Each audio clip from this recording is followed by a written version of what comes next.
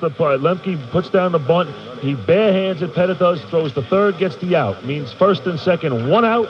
Bottom of the 6th, 1-0 lead. He's nursing. And Chipper Jones at the plate. Pitch. Swung on and grounded right back to Pettit. He goes to second, 1. On to first. It's a double play. That's a new one now. It's a double play. And then we have, of course, a ball at Darryl Strawberry, who has looked pretty, he's not Yastrzemski, but he looks pretty good in the outfield. Blauser rocks one for him in the 8th. Let's listen. The pitch is swung on and hit high and deep to left field. Back goes Strawberry on the track at the wall. Makes the catch at the wall. Darryl Strawberry made a terrific catch. That's the fielding play of the game. And then Wetland, 2 on, 2 out. Louis Polonia kept fouling the ball back. He got one a little bit over the plate. And here's what happened. And it'll be an 0-2. Jones, the tying run. Chipper Jones off third. Plesko, the winning run off first. And the 0-2 swung on and hit in the air to deep right field. O'Neill is there. He makes the catch. And the Yankees win. The Yankees win. And right now, Doug, we go to Atlanta and welcome in Suzyn, who heard John Sterling. Yeah, John, that's what you'd expect tonight. Absolutely. Suzyn, another tremendous job by the Yankees all the way around. A gutty performance. They outplayed the Braves every which way you can these last 3 days. I'll tell you something. I just came up in the elevator with John Sherholtz, who just said to me, well, I guess no one's going to win a home game in this series. And I looked at him and he said, yep, I guess no one's going to, and he was muttering, I guess no one's going to win a home game. John, are you going to pick up Barry Bonds in the next 2 days? That's not it, or what? All right, there are a couple of things that obviously won't get written about, but when Darryl Strawberry went back and made that catch against the wall, in what inning was that?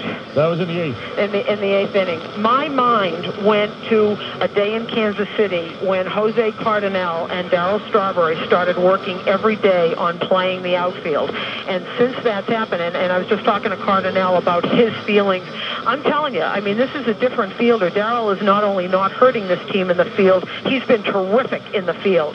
And, when Cardinal was just talking to me downstairs about the fact, you can't play anymore, so all I can do is coach. And when I see the one guy that I've worked with, and when you see it pay off in Game 5 of the World Series, and then the other thing is that he's positioning O'Neill because of O'Neill's leg. And he has to gauge where Polonia can hit. And he's got all these charts in front of him of where Polonia can hit and how much he can pull down that line and where he hits. So he pulled Paul over because Bernie can cover. He said, I know Bernie can cover from here to here. So he really did it kind of calculating on where to place O'Neill, and he was moving him around. I don't know if they showed it, but he was moving him around on every pitch, and Louis fouled 6 balls back. So that kept changing every single time. And, of course, what can you say about Andy Pettit? He stopped throwing that cutter inside off the plate. He started locating his pitches, and he was tremendous, absolutely tremendous. He had a lot of faith in his breaking ball. He kept it down. He did a tremendous job. He didn't give in to any hitters. He did just a brilliant job, and his fielding play in the 6th inning was just that bunt, barehand to third, may have been the biggest play in the game. It sure was, and 2 inches another way. I mean, how many times have we seen that ball go into the dugout and 2-run score there? The little grounder there. I mean, the little bunt back there. And I guess that's what they had that meeting for, because they were getting booed here. I mean, every time Stottlemyre came out, and then the whole infield came in. And I guess what Stottlemyre had said to him, now if you got the chance, go ahead. Don't be afraid to go to third. But how many times have you seen a pitcher do that and the ball ends up someplace else, a couple runs score, and then of course the double play ball on Chipper to end that inning? Just tremendous. Yep, and this guy waited a long time, like a lot of these guys did. But Big Daddy has shown up to play in this World Series. A long way away from Detroit, I'll tell you that. And 1 game away from that ring, dog. He's got a lot of home runs and a lot of money, and he's 1 game away from that ring. And the single and the double and the other single in the 6th inning, and did you see him chugging into second base on that double on the left? I mean, he's cranking. I thought he might steal third. He was cranking. He had his face all contorted, and he's running as hard as he could. And Hayes was laughing when he came around. Did you see him? Hayes came around. around, and he looked back at Cecil, and he starts laughing. They love Fielder. I know they do. Well, Hayes and Cecil and Raines are absolutely inseparable, and Hayes and Fielder are very close, and it was Hayes who started talking to Fielder along with Darryl, but mostly Hayes talking to Fielder about how to hit these guys, because Hayes played almost all his career in the National League. And I'll tell you, it's funny when you watch, as Doug and I just did, watch Fielder in an interview, and he says, "I love my little guy Petite."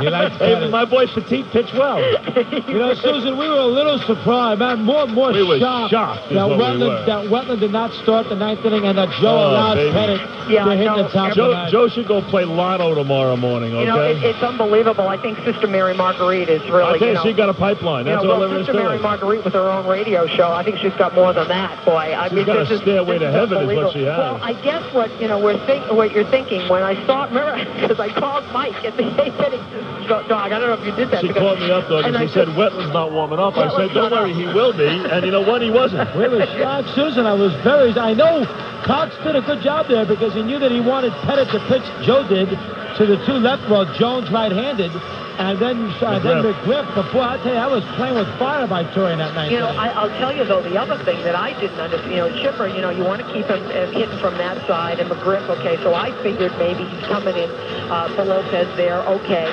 When Plesko came up, I'm thinking, okay, do you want Wetland against Plesko, or do you want Lloyd? If you bring in Lloyd, obviously that they're not going to bat Plesko, they'd bat Pendleton.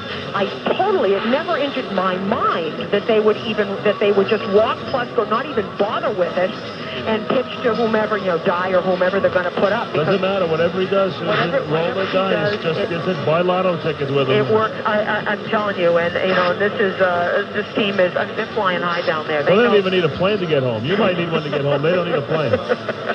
Please, because they have the plane. I don't know what to say. I mean, Smoltz was unbelievable. Threw 146 pitches. He was brilliant. 10 strikeouts, and I think everyone in Atlanta is stunned and absolutely in shock. Let me hear that song. There you go. Here we go. Sing it, Herman. Yeah. Let's see if Herman can do it. Go ahead, Herman. I gotta learn Spanish, though. I don't care what language it is. Japanese for a weekend. Get the highway de la ciudad. Yeah! Hey, guys. I love you guys. I always Thank you, Herman. thank you very much. One game to go. Herman, well done with that.